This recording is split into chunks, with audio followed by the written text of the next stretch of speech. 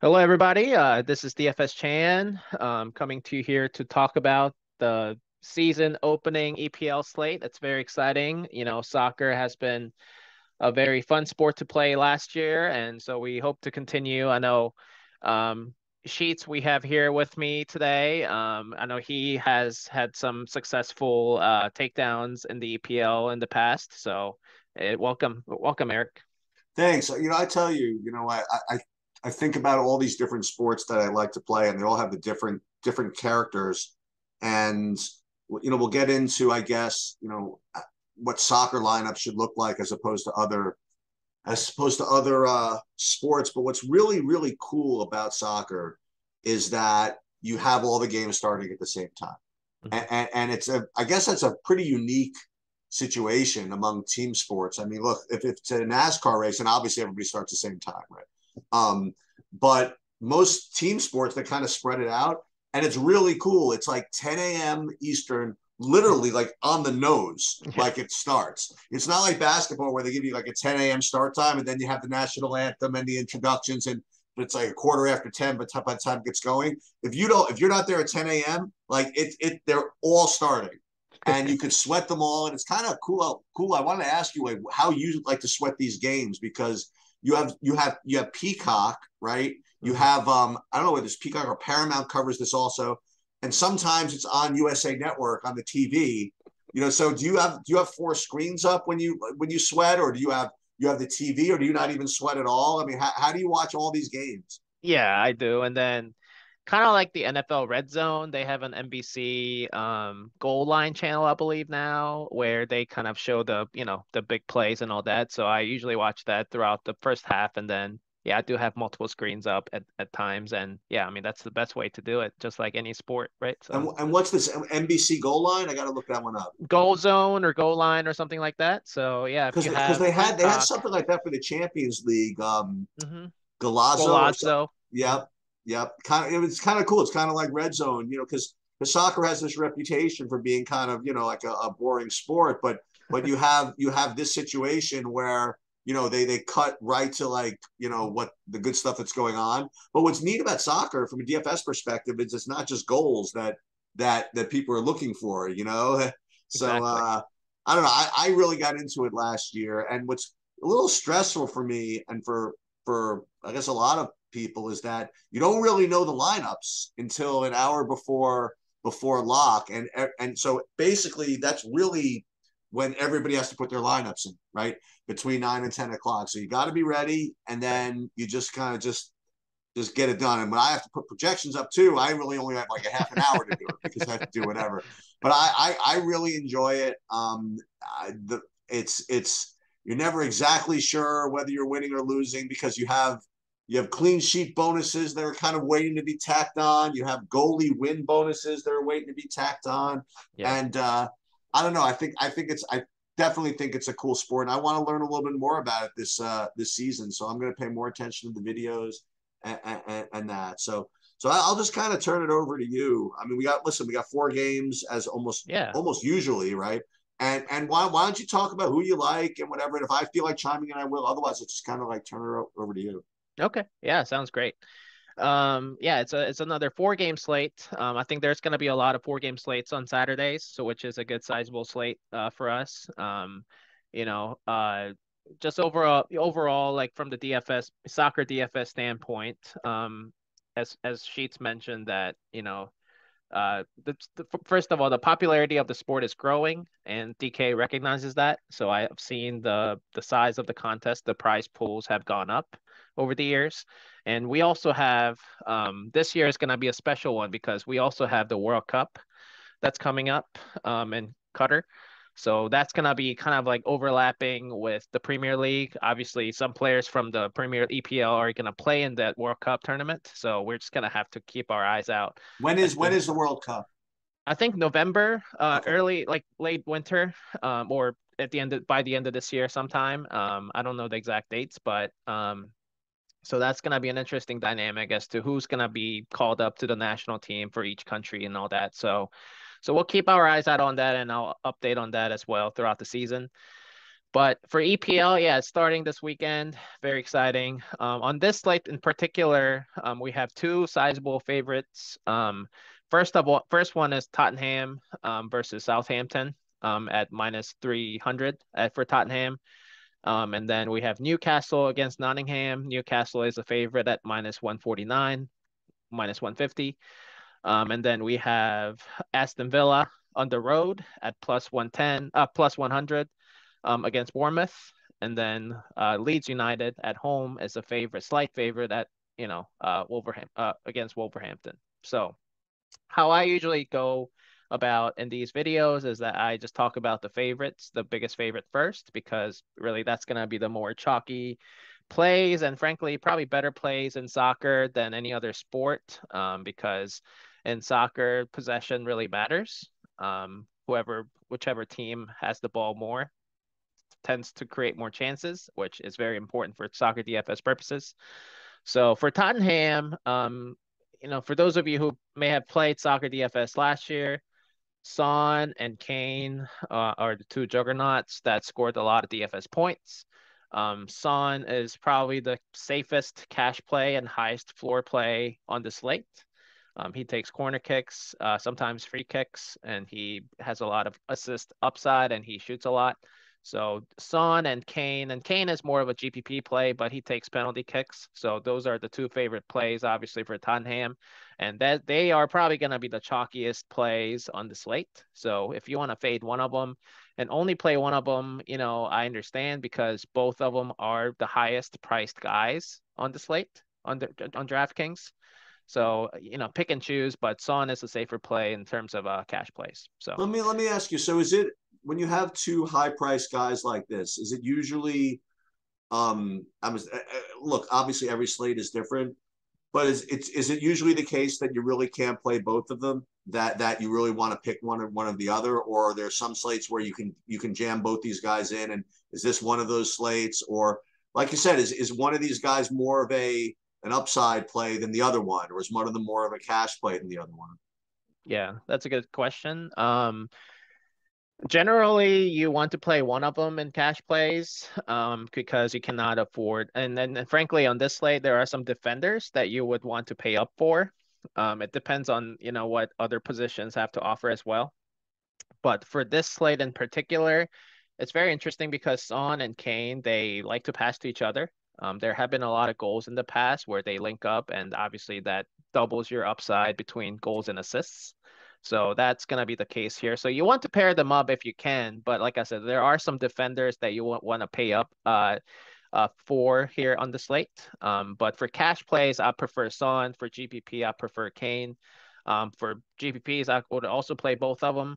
And then also for Kane, if you are playing Kane, I would definitely match up him with a crosser like Sessegnon or Doherty because Kane is a better header.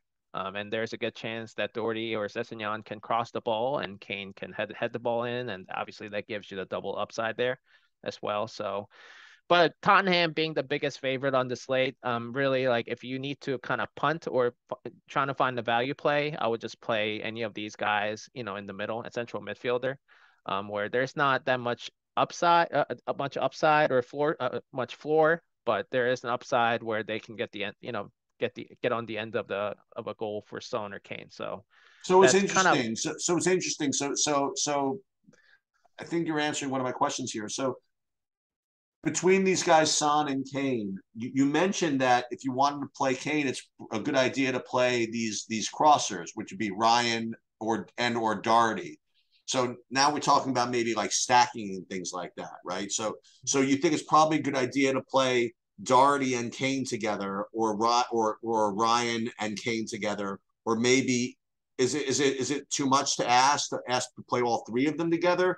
And then I guess a like question is Son more of a guy you'd want to play on his own as opposed to with Doherty and Ryan? I think you on this lay, I think you definitely want to have at least two players on Okay. from Tottenham. So whether that be Son and Kane, that would be obviously the ideal situation. But if you are pairing up, let's say Son and then Doherty or Sessegnon, yeah, I mean it can happen. I can definitely see Sessegnon pass the ball to Son and Son scores. Yeah, I mean But like I said, I only emphasize the Kane aspect of it because Kane is a better header than Son, Mm-hmm. and more likely than not, crossers get the highest upside when there's a good heading striker up there on the field. So I think that's kind of where I am in terms of the ideal builds with Sessegnon and Doherty. But I can definitely see, yeah, I mean, Son is, he was a DFS juggernaut last year. I would definitely, include him in most of my lineups, but Okay. his ownership will be the highest on this slate. So, and then on Southampton is very interesting because on any other given slate, you would want to play James Ward-Prowse. I'm sure, Sheets, of I him. remember And him. Yeah. yeah, so he always averages like plus 10 plus points. I mean, he's just a guaranteed 10 plus points player for DFS purposes. But today, I mean, tomorrow, Southampton's gonna have the toughest matchup against Tottenham.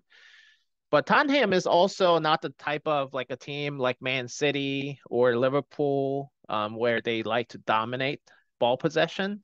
Tottenham really links up their plays more based on like counterattacks and just creating long ball plays.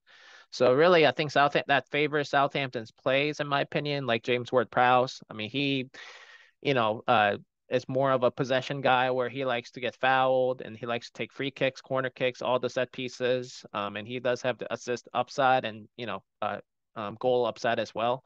But like I said, just given the tough matchup, I think I'll probably shy away from playing him. But I do think Tottenham's play style favors Southampton, even though Southampton is the biggest underdog on the slate. So I would definitely want to play him in some of my lineups, JWP. So that's probably the only piece on Southampton that I'll be interested in, though. And then the second matchup of the day that has the biggest favorite, or big favorite is Newcastle. This is definitely what I was talking about when you want to pay up for defenders.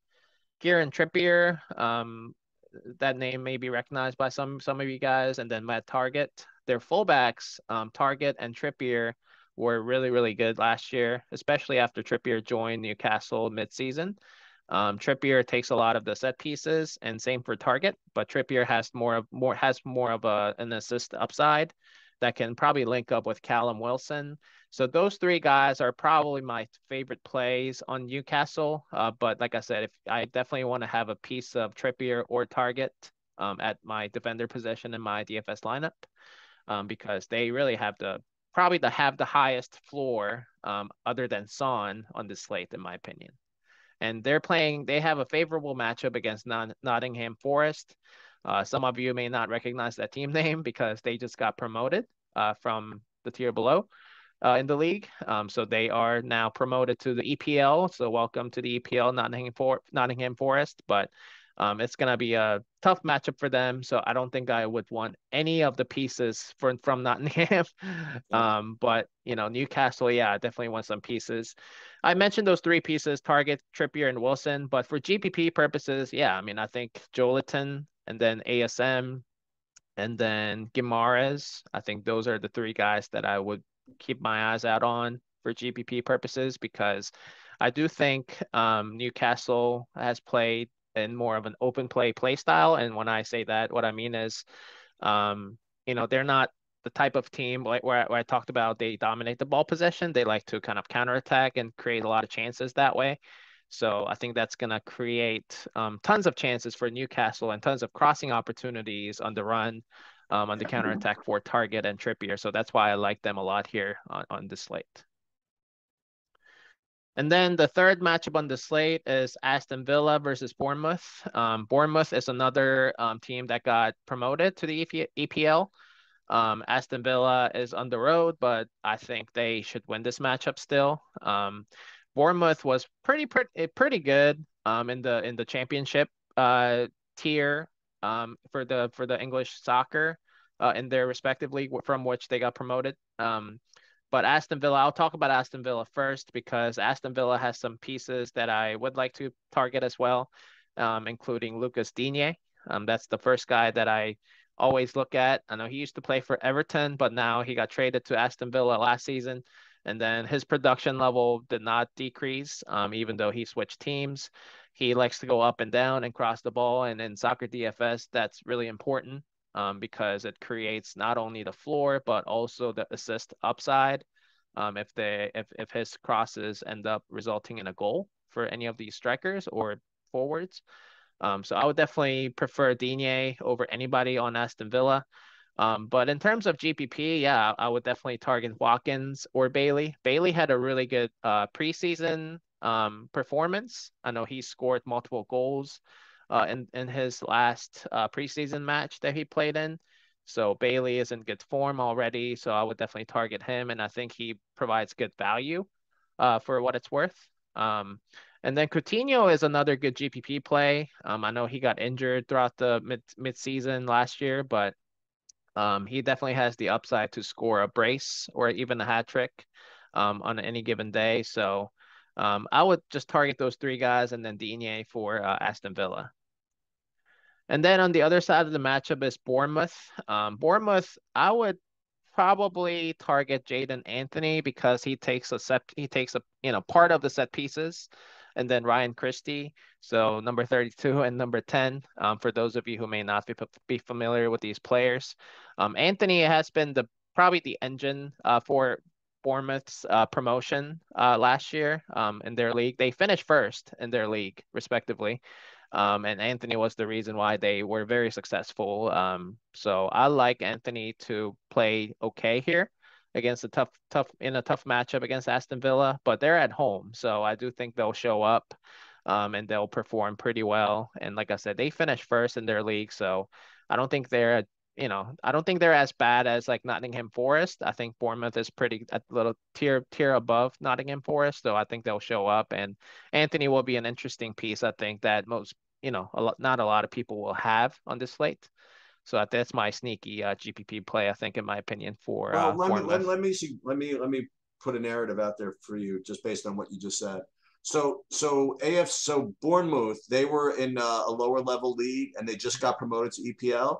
Yeah. And correct me if I'm wrong. So they're at home, Yes. and this is their home opener in the EPL. I mean, that this Yeah. crowd's going to be going nuts, right? I I know, mean, right? this is Mhm. um yeah, these are usually the types of teams I like to play in sports. Yeah. I mean, you're definitely going to get their best shot.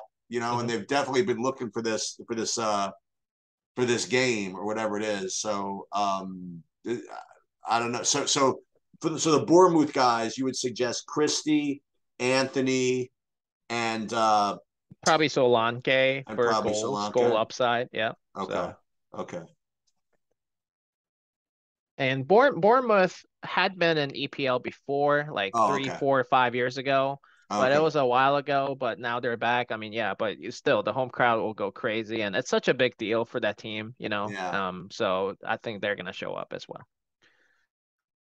And then the last matchup on the slate is Leeds United and Wolverhampton. Um, I'll just put it out there that Leeds United, I targeted a lot of Leeds United matches and their opponents last year I remember because this. Leeds United they just have so many holes on defense, and they like to play in the open play where they just back and forth, creating chances. And so I think it's gonna be the same again this year. They didn't really make that many significant changes. They actually sold their two best players to other teams. Rafinha and Calvin Phillips are Yeah, what happened to him? Okay, where's Rafinha now? Rafinha is at Barcelona, Okay, and Calvin Phillips is actually for Manchester City. So okay. I don't know if he'll get enough playing time there, but still he went there, and now Leeds United's best players are Jack Harrison and Brandon Aronson, in my opinion, that have the highest upside, highest floor rather. So Jack Harrison will most likely take a lot of the set pieces that Rafinha used to take. Rafinha was actually he had a monopoly on all of Right. those for Leeds United, but now it's going to be spread it out, I think, depending on how the coaches see it. But I think I predict that Jack Harrison takes some, and then Brendan Aronson takes some, and then maybe Mark Roca because he just came over and he used to take some set pieces for Bayern Munich when he used to play. But just given that central mid position, there's not much not kill upside for sorry, not much of upside for the goals and assists there. So I would prefer much for Harrison and Aronson. And Aronson is American guy, American player that I'm very high on. He came over from Salzburg in either Austria or Germany, I forget which one, but he was a Salzburg's in Austria. I know that. yeah, Austria. So he was a really good player for them. Now he got signed. Got transferred to Leeds United, which I think he will thrive in that open play style that they like to play in. So I have very high hopes for him, and I think he's gonna be taking some of the set pieces. So I really like him here on the slate, along with Jack Harrison. And if anything, Leeds United likes to push the ball a lot, so I think that they will create a lot of chances. I would definitely pair them up, either of them up with Bamford. Bamford coming off of an injury. He actually had a pretty good preseason the past few weeks, so I would definitely target them together. In terms of Wolverhampton on the other side, this is gonna be one of my core plays right here. Pedro Neto. 2 years ago, he was one of the highest scoring DFS players, soccer players, in the EPL.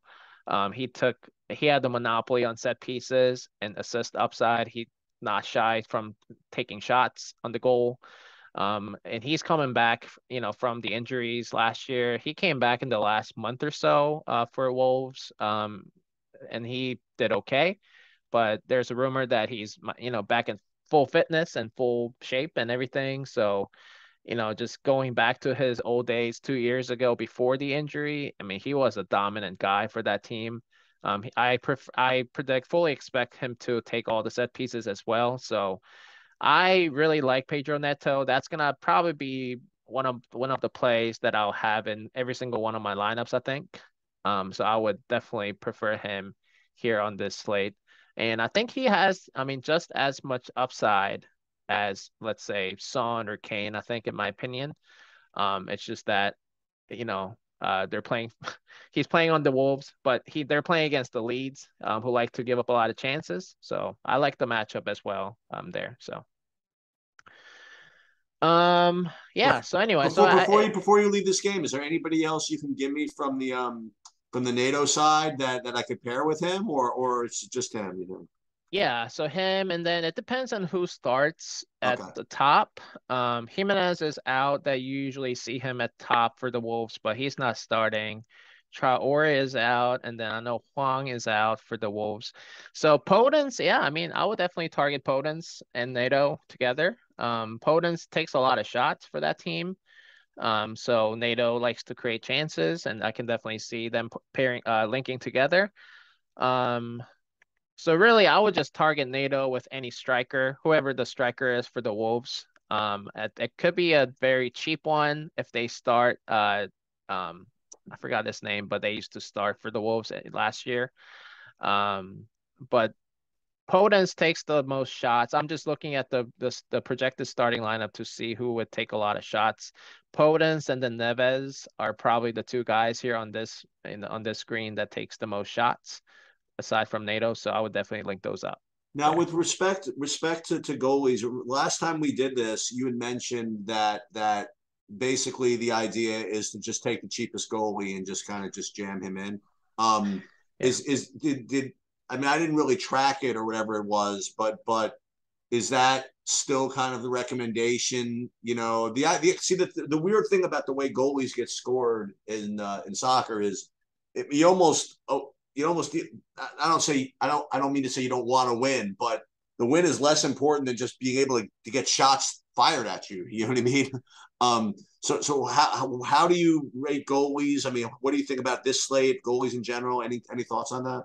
Yeah. So I would fill out your forward, midfielder, defender positions, and then kind of think about the goalkeeper position after all of that. That should be your last position to think about.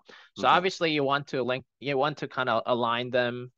You want to kind of align them with your rest of the lineup. So if you have a lot of the Tottenham players, if you have a lot of the Leeds players, then yeah, I mean, you want to get the goalie from the Leeds or Tottenham. You don't want to get a goalie from the Wolves or Southampton because you're expecting your players at different positions to score goals. Um, so you don't want to negatively correlate your goalkeeper position with the rest of your lineups. But in terms of who to play and the cheapest thing, yeah, I mean, I would definitely target the cheapest if that means I can move up any of my defenders or forwards in terms of pricing. The reason for that is you mentioned like you get 5 points for DFS purposes for a win.